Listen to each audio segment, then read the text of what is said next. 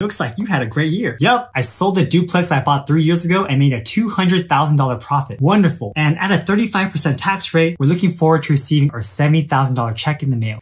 You guys are so funny. It's not a joke. If you don't pay us, we're going to throw you in jail. Actually, instead of paying the $70,000 that I owe you, I'm doing a 1031 exchange. I've already identified 3 potential properties that I could purchase with the proceeds from the sale. As long as I close on one of them within 180 days of selling my previous property, then I could use the money that I owe you to help me buy a more expensive investment. Alright, well, we'll get you when you sell that property then. Sure. Or I could just do another 1031 exchange and continue pushing out when I owe you taxes. Because when I pass away, my heirs will receive a step up in basis, which means they won't have to pay taxes on any of the gains that occurred during my lifetime. I mean, I guess it's fine if you're the only person in the country that knows about this. How'd you figure out this loophole? I follow Sean. He makes real estate easy.